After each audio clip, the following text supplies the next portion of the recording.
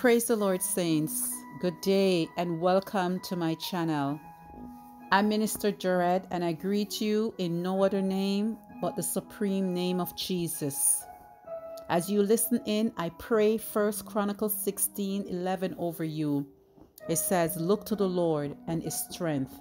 Seek his face always." Jesus in St. Luke 21:26 said, "These are the days when men's hearts are failing because of fear and the expectation of those things which are coming on the earth." We are facing struggles. So many are in distress, and so many are feeling like they're at their wits' end. And so our struggles take on different forms, in different time, different situations, with different people. And so in the Psalms in Psalms 42 verse 5, the psalmist said, "Why are you cast down, O my soul? And why are you disquieted within me? Hope in God, for I shall yet praise him for the help of my countenance."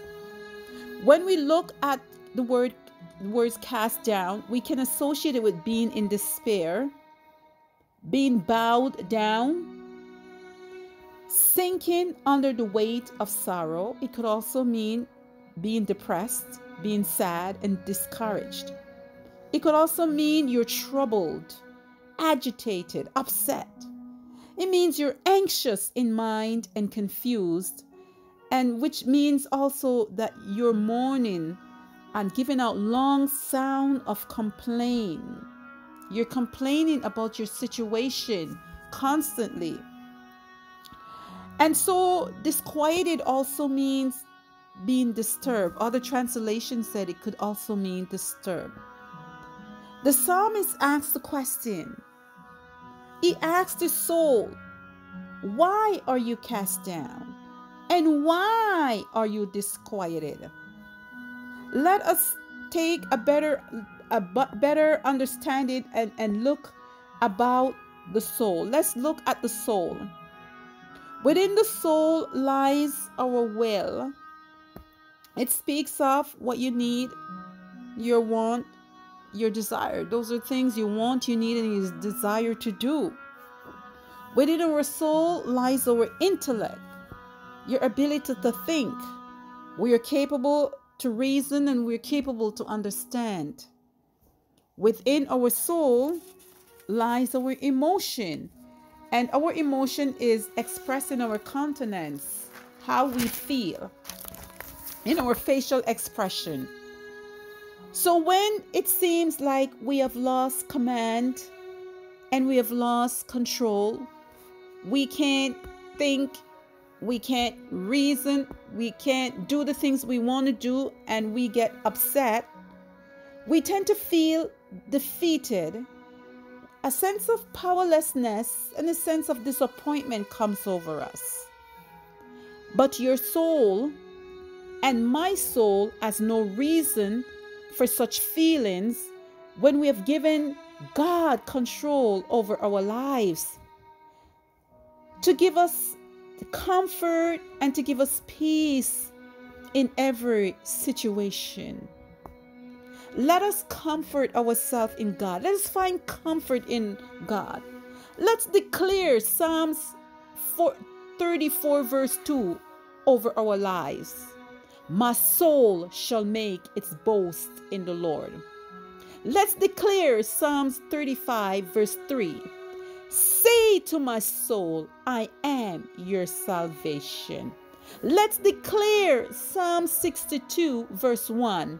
"Truly my soul finds rest in God." And this is a place we want to be. We want to find rest in God. When we are fighting and the battle seems to go on and on, we want to get to that place in God. There is a story in the Bible where one of the disciples, Jesus' disciple, leaned on Jesus. And what is so awesome about this story is that God never at one time rebuked that disciple.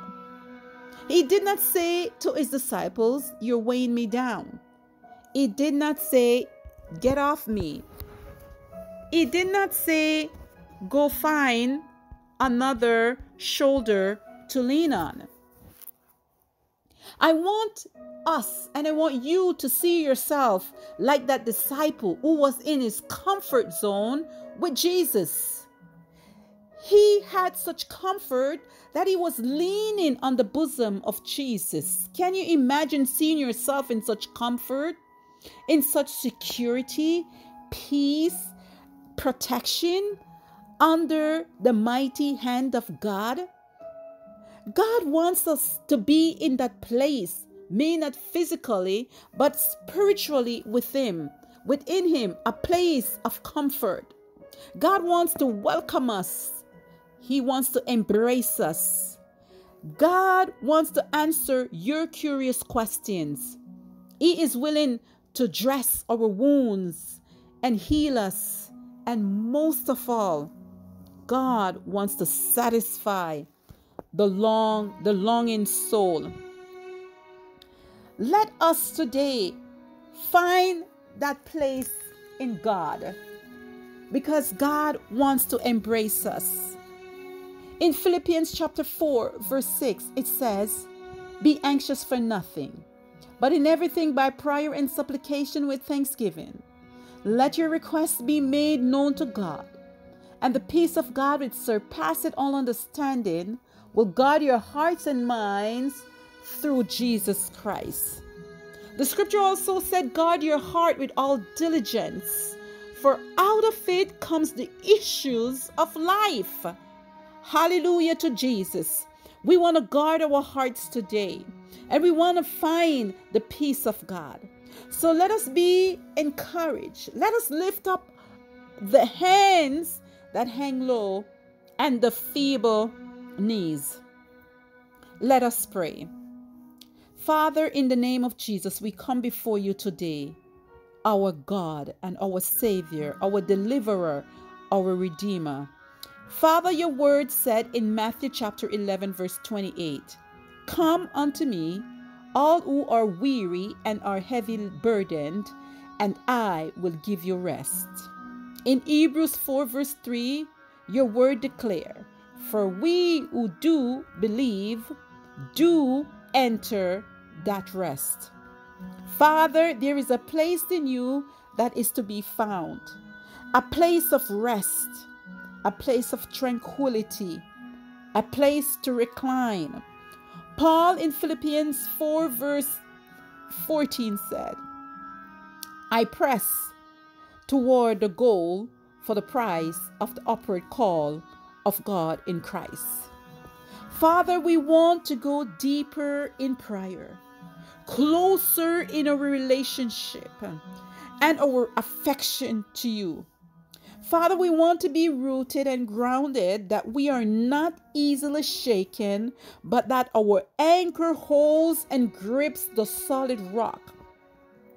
Take us, oh God, to that place of your kingdom principles.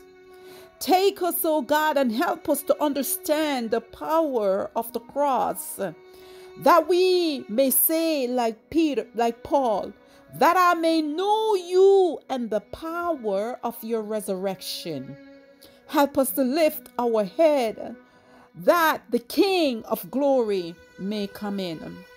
Father God, there's so many that are feeling like they're in turmoil. They feel so stressed out. They're feeling so down and so low and so confused. They feel, oh God, that they have lost control, Father God. They feel like they have lost command, oh Father God. But Father God, we have surrendered our lives to you, and we have given you control of our lives. And we say, Father God, have your own way in our lives today. Father, we want to surrender everything to you. We want to give you, oh God, our troubles, our despair, our discouragement, our worries, and our confusion. Father God, we're saying, God, we don't want our mind to be not at peace with you.